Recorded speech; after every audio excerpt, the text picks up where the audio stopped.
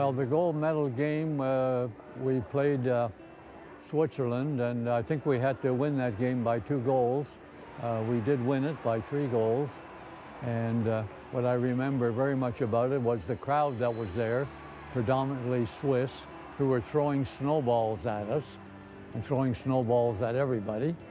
And on one of the scrambles in front of the net, I guess I was down, and a fist came up at me from somebody. I assume it was from a Swiss player. The ice we played on was terrible, and it really didn't make for a very good hockey game. But we managed to win it, and the fellas played a very good defensive game, and that's it. But I remember the snowballs. I just couldn't believe that people would be sitting in the stands and throwing snowballs at you, you know.